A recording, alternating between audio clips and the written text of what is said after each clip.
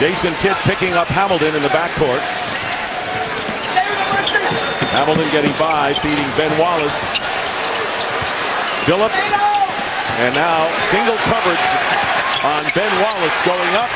And well played. Ben Wallace, who at times has been an offensive factor in the series, ties it at 4. And that's a good sign for New Jersey. Kenyon Martin getting going early, gets him involved in the game, and makes him do all the other things.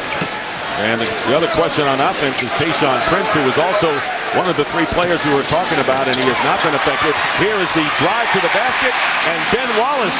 So 3 of the starting 5 already in the scoring column. Detroit hasn't missed in 4 attempts from the field.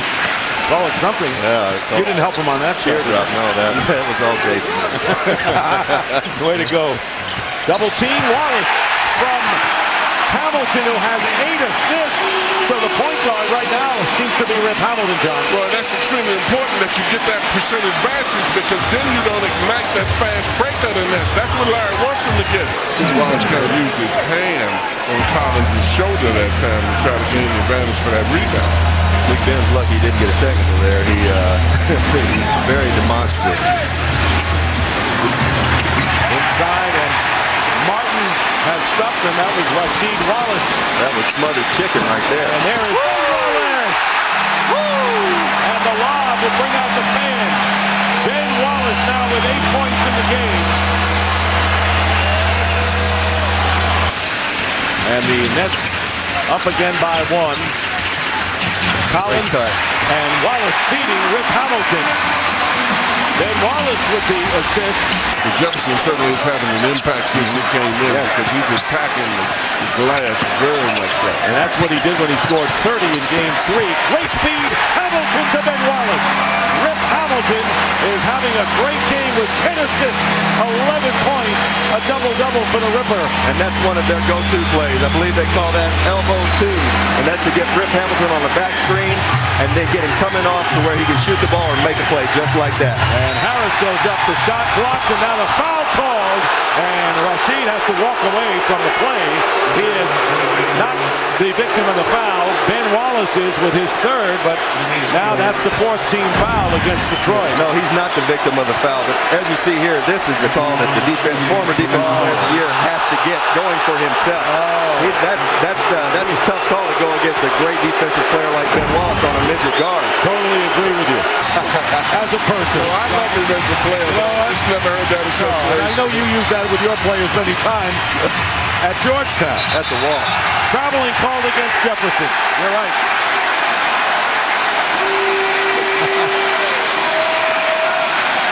#21st turnover by the Nets. And look where they're making them initiate their offense, Coach. 30 feet from the basket. And here's Martin playing with 5 fouls against Ben Wallace. Wallace with the block jump ball. That's smothered chicken right there. Smothered chicken. Woo! I think Ben Wallace thought he was going to get called for a foul here for a second. But just great defense. Got Kenyon Martin all the way behind the goal.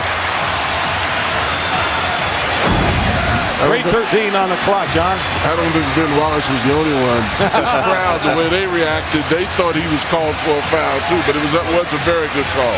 This is the heavyweight jump ball here. 3rd block of the game for Ben Wallace. 2 very quick jumping guys. Tip controlled by Phillips. Phillips, foul.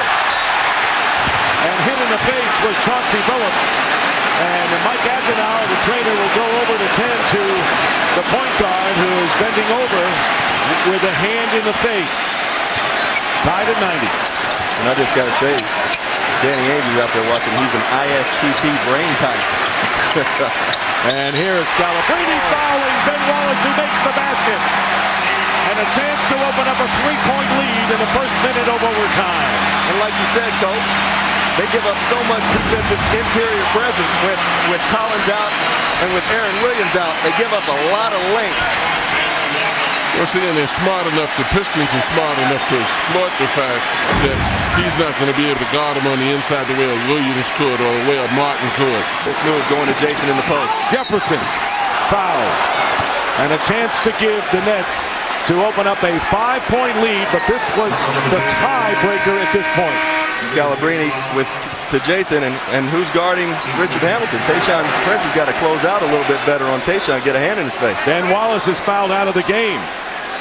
So the plot thickens now as Wallace fouls out with 16 points, 11 rebounds, and replaced by Corliss Williamson. So the Pistons go a bit small right now, but they know that some of the big people on the Nets have fouled out. There they see Rasheed Wallace with 5 fouls.